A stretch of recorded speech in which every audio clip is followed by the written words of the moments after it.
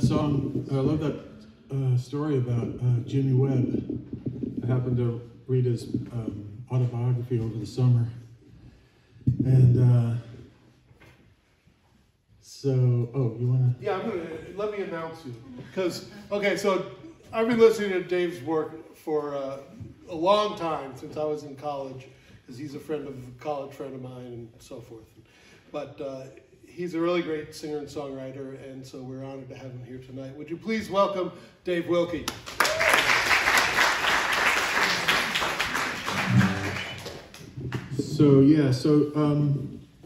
Jimmy Webb, let's see, Cake Out in the Rain, and he also wrote the Balloon, Up and Away balloon song. Wichita Lineman. I was just talking with somebody the other day whose son was about to go to lineman school, and I was like, oh, do you know Wichita Lineman song? She did not, so I turned around to that. Anyway, so I'm going to do the first two songs are just one verse songs. And I learned, well, the first one is Woody Guthrie's Pastures of Plenty. And in Chronicles, Bob Dylan's book a couple years back, he talked about how he was obsessed with the song when he was an early folk singer. And I was too. But I came away, like I would rewrite verses to it, and this is the one that I like. And then to bring it into the Beatles anecdote early, there was a story of John and Paul on the bus crossing Liverpool, because they knew the chord E and A, but they didn't know B7. And the highlight of this verse is the B7 in it, so here we go. Well, I sing this old song every time I play guitar. I like the melody, I like the chord changes. I especially like the lyrics that critique society. And best of all is the pleasure of singing in a minor key. One verse. This next one is Emily Dickinson's Wild Nights. And just, anybody know Wild Nights? Well, I thought it was her most popular poem, but turns out it's not even on the top 10. But I know that there was an opera written around it somehow. But it's a wonderful little, just like 5-line poem, and here you go.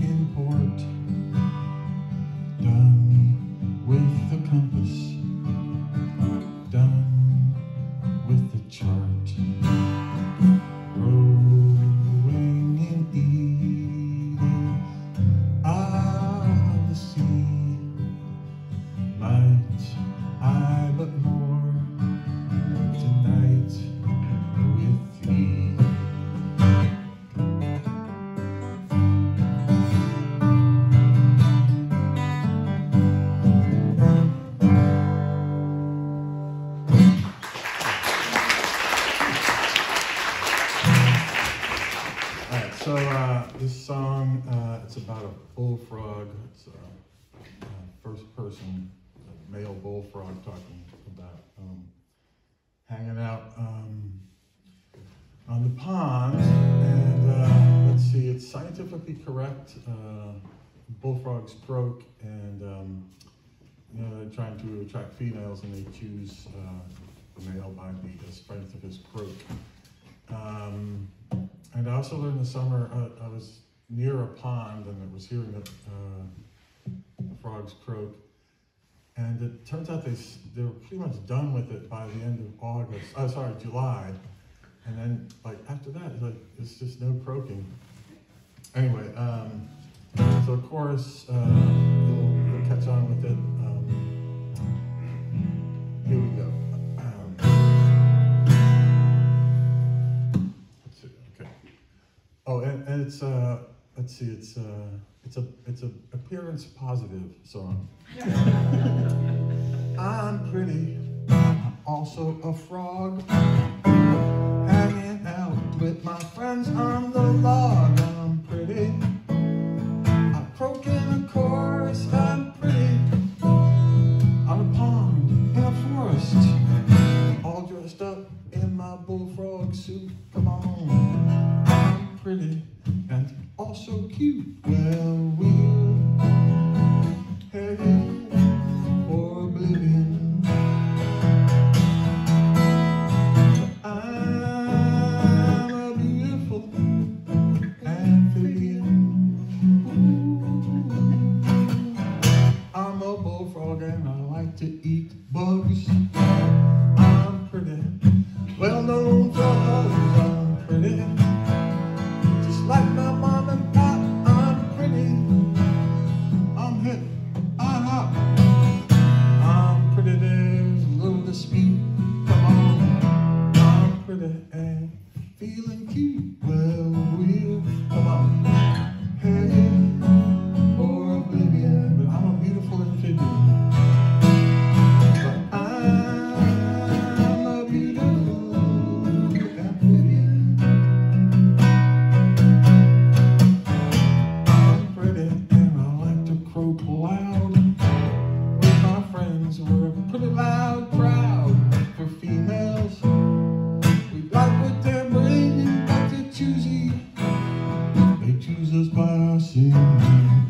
Tadpoles is priority. Come on, make a hippie hoppy family singing. We're headed for oblivion. But I'm a beautiful, here we go.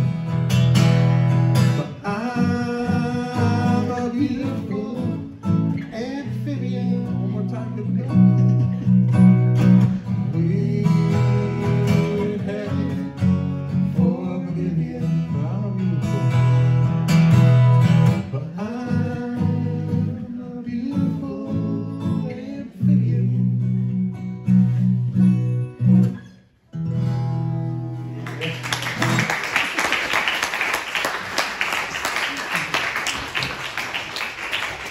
Dave Wilke, ladies and gentlemen. Richard?